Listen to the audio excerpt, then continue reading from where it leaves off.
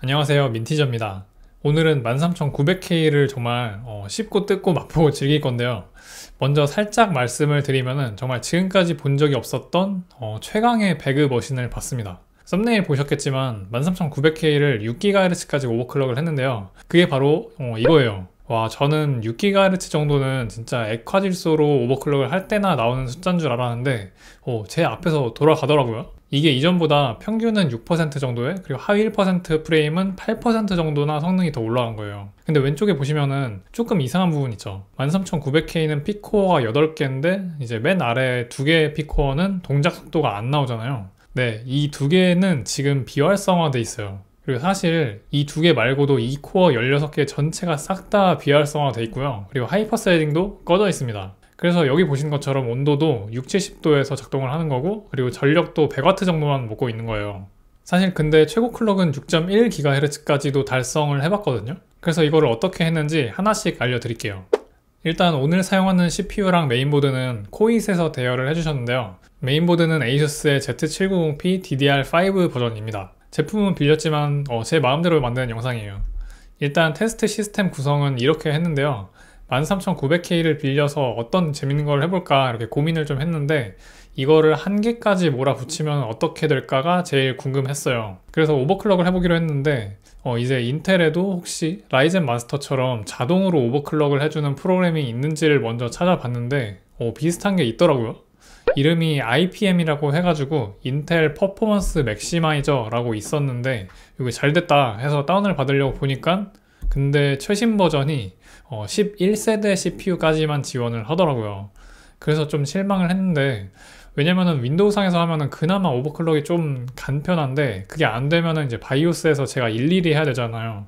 근데 뭐 그게 저한테는 그렇게까지 중요한 건 사실 또 아니라서 바이오스에서 오버클럭을 조져봤습니다. 오버클럭 방식은 이렇게 했어요. 아마 들으시면은 이런 미친노가다를 했다고 이런 생각이 드실 수도 있는데, 일단 하이퍼 스레딩도 끄고, 그리고 E코어 16개도 다 끄고, 그리고 P코어 8개 중에서 첫 번째 코어 하나만 켜가지고 6GHz에 코어 전압을 1.5V를 넣고 시드벤치를 10분 정도 돌렸어요. 만약에 통과가 되면은 이제 코어 번호를 기록을 해놓고 그 다음 코어를 하나 더 켜서 E코어만 켠 상태로 같은 조건에서 또 시드벤치를 돌려요. 그렇게 또 잘 돌아가는지를 이제 보는 거죠. 그래서 2개를 성공하면은 여기서 두 번째로 켰던 코어는 다시 끄고, 그리고 1번이랑 세 번째 코어만 또 켜서 또 2개만 시네벤치를 돌립니다. 이런 식으로 8개 코어를 전부 테스트를 했는데요. 제가 가진 13900K는 1번, 2번, 4번, 5번, 8번 이렇게 총 6개의 P코어가 1.5V에서 6GHz로 동작을 하더라고요. 이거는 CPU마다 오버클럭 마진이 다 다르기 때문에 이것보다 더 올라가는 CPU가 있을 수도 있고, 그리고 아닐 수도 있는데요. 참고로 여기서 2번 코어를 끄면은 나머지 5개는 6.1GHz까지도 올라갔습니다. 아, 정말 대단하긴 하죠. 근데 이 이상으로는 제가 테스트를 안 해봐서 솔직히 어디까지 갈지는 모르지만, 정말로 더 빡세게 하면은 코어별로 이제 최대 클럭을 찾아서 각각의 최고 클럭을 넣어서 쓸 수도 있어요. 자, 그런데 이렇게 6개 코어만 6GHz로 만든 게 왜 더 좋았을까요? 이거를 알려면은 CPU 기본 상태에서 배그가 작동하는 거를 봐야 되는데요. 지금 이게 오버클럭 안 한 기본 상태거든요. 그런데 왼쪽에 CPU 사용량을 보시면 좀 이상한 게 있어요. 바로 P코어 7번이랑 8번은 일을 안 하고 거의 놀고 있습니다. 이 2개 코어를 아예 안 쓰는 건 아닌데 주로 사용하는 거는 위에 있는 6개인 거죠. 그런데 제가 지금 갖고 있는 이 13900K는 아까 말씀드린 것처럼 8개 전체가 6기가로 작동까지는 못했는데 8개 전체가 5.9GHz로는 작동을 했거든요. 그래서 6코어 6기가 대 8코어 5.9기가를 비교를 해보니까 8코어 쪽이 진짜 미세한 차이긴 하지만 아주 좀 더 프레임이 잘 나오긴 하더라고요. 그래서 배그가 8코어를 쓰긴 쓰는 것 같아요. 근데 뭐 아무튼 그래도 이 8코어 이상으로 쓰는 것까지는 또 아니라서 이 나머지 2코어들 있잖아요. 이 이피션트 코어들이 더 붙어 있어 봤자 얘네들은 정말로 안 쓰는 거라서, 이런 변태 같은 오버클럭 형태의 CPU 구성은 배그나 로스트아크 같은 좀 국산 게임들 위주에서 효과가 있는데, 사이버펑크나 뭐 아니면 툼레이더 같은 더 많은 멀티코어를 다 사용하는 게임들에서는 기본 상태보다 좀 더 훨씬 떨어지는 성능을 보였어요. 그래서 4가지 게임 테스트한 거를 보시면은 딱 배그만 이제 6코어 제한으로 6GHz 오버클럭을 한 게 더 성능이 좋았지만, 나머지 게임들은 이제 포르자 호라이즌을 제외하면은 큰 폭으로 성능이 팍 떨어졌습니다. 특히 하위 1% 프레임이 많이 떨어졌는데 사이버펑크 같은 경우는 좀 진짜 심각하게 떨어지더라고요.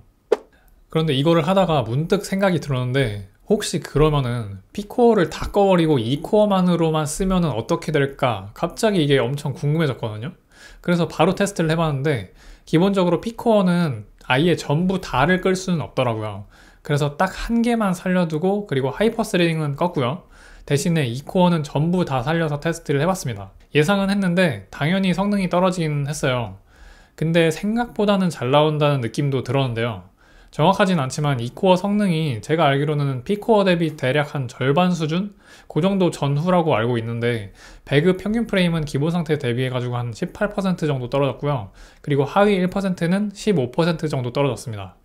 물론 여기에는 P코어 하나의 성능이 이제 포함이 되어 있으니까 정말 순수하게 E코어만으로 돌렸으면 이것보다도 조금 더 떨어지긴 하겠지만, 그래도 절반 성능까지는 아니라서 꽤 의외였긴 했어요. 그런데 툼레이더에서는 평균은 대략 한 10% 정도 떨어졌고, 그리고 하위 1%는 조금 더 많이 떨어지긴 했어요. 한 20% 정도 떨어졌습니다. 그런데 사이버펑크에서는 정말 생각보다 거의 차이가 없었는데요. 이게 평균이나 하위 1% 전부 뭐 기본 상태 대비해서 2% 정도? 그 정도밖에 차이가 없었어요. 그래서 그래프로 보면은 이렇게 나옵니다. 확실히 배그랑 툼레이더는 CPU의 영향을 좀 많이 받고요. 그리고 포르자 호라이즌이랑 그리고 사이버펑크는 상대적으로는 좀 덜 하죠. 그러면은 E코어를 오버클럭 하면 어떻게 될까요? E코어는 너무 많아가지고 이제 16개나 되니까 일일이 오버클럭은 못했고요. 전체적으로 이제 오버클럭을 해봤는데 정말 좀 잘 안 되더라고요. 최고로 올릴 수 있었던 게 4.7GHz까지였는데요.